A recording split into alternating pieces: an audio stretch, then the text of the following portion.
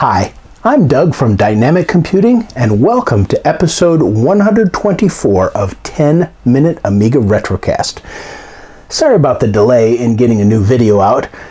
First, I had a little mishap with an Amiga 500 that I was doing a review of the new Ramses 2 megabyte board for, and that is a very important and key component on there. Broke, and I have to replace the part in the Amiga 500 to get it to work again, so I delayed that video. And then I ended up getting sick and was laid up with about 5-6 days with a really bad flu, but wasn't COVID. I'm happy. But we're back, and we're back with a vengeance. And today I want to talk about something that's pretty cool, and that is a cool mouse adapter for any model of Amiga. Now, we've all used the good old-fashioned tank mouse for years. We know and love this little beauty right here. But to be perfectly honest, using a roller ball in the bottom of the mouse, it gets gunked up after a while, gets nasty, and they just don't have the control that you might need. Modern mice, like an optical mouse that uses a little infrared sensor in there instead of the roller balls, they're a great alternative. But they don't necessarily work on the Amiga. Of course, there's some cool kits, like one you can get from Amiga Kit here, that will convert your rollerball tank mouse into an optical mouse, and those get good reviews. But most of us have about 11 million USB mice just laying around someplace in the house. At least I know I do. So, what if we could use just about any one of these USB mice on our Amiga? Well, you can. Our good friend who runs TrueMouse.com has a really neat little interface. Let me show it to you. Look at this little cutie. Look at this. You can see a finger for comparison. Basically, you've got your 9-pin Atari type adapter right here, and you've got a little chippy doodle down there that has its own USB stack built into it. There's TrueMouse.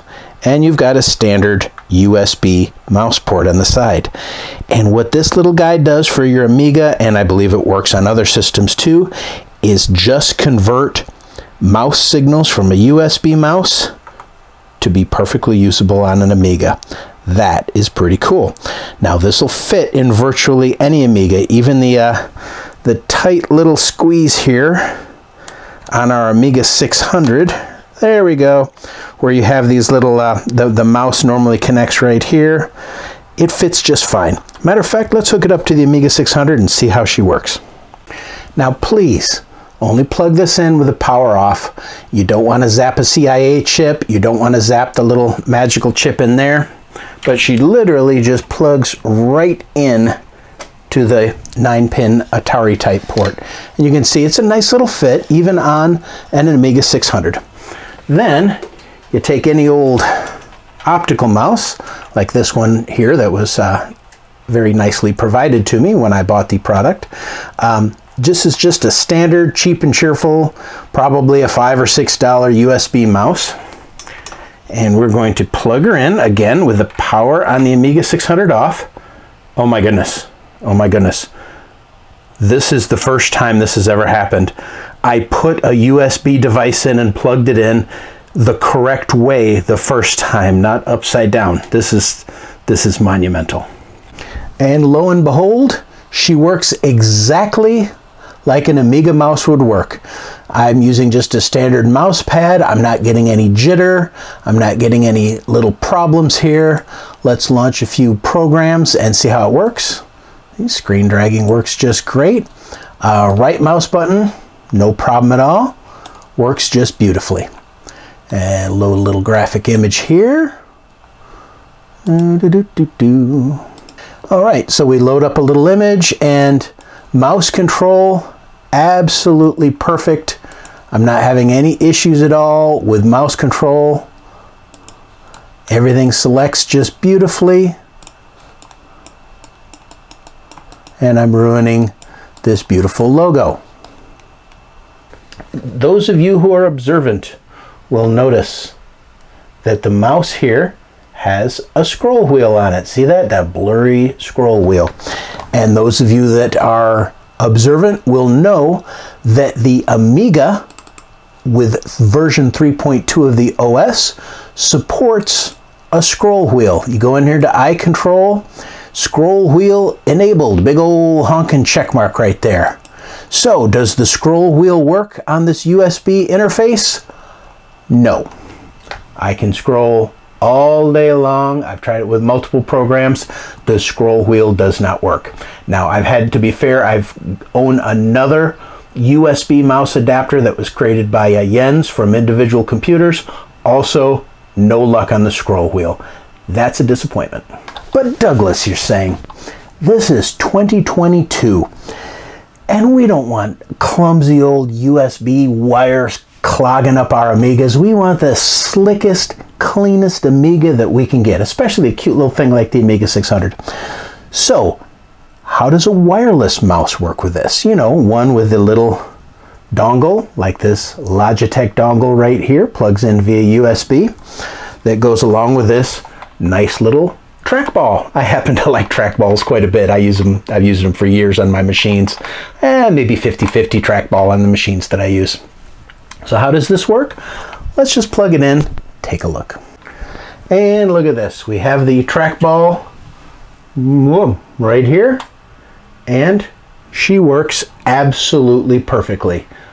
Left and right mouse buttons work absolutely as you'd expect. No problem at all. Same issue with the scroll wheel not working, but the wireless trackball works perfect. Now, in speaking with the creator of this True Mouse adapter, he says your best bet is to use a wireless device that has the little orange logo on it. You'll see it right here. That's the Unify logo that Logitech uses. He says those work just great. Your mileage might vary with other wireless mice, but the Logitechs that I've tried have worked fine. The generic ones I've tried have worked fine. So far I haven't found one that has not functioned just fine. Now, do I wish that the scroll bar worked? Absolutely. That would be a game changer when it comes to doing things like eyebrows and things like that. It'd be just lovely to be able to scroll through and scroll up and down on the screen. But it's not the end of the world. I never got it to work on any of my Amigas, to be perfectly honest. How much is that little gem?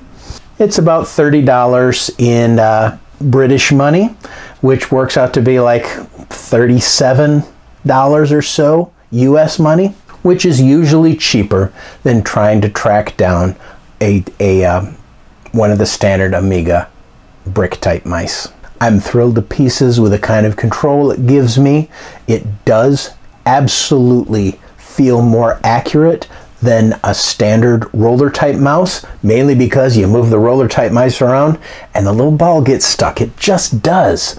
And you can clean the thing out. No. This eliminates all those problems. Works great. I am very pleased with my purchase, and I encourage you to purchase it if you need a mouse for your Amiga. Huge thanks to my good friends and my fantastic supporters from Patreon. You see them scrolling across the screen here on a new 16 color version of my logo. This is done on my Amiga 600, did a little conversion. If you'd like to help the show, pop on over to patreon.com/10mark, and for as little as $2 a month, you can help support the show and keep videos like this coming. I do appreciate you stopping by today for this quick little video. I really like this USB mouse adapter. I really like the guy from True Mouse. He helped me out a lot with an issue that I had with the first one I got. Thumbs up to that for taking care of me. Please follow me on Twitter, follow me on Facebook, follow me on Instagram. All the links to that are right in the description. But until next time, this is Doug from 10 Minute Amiga Retrocast, signing out.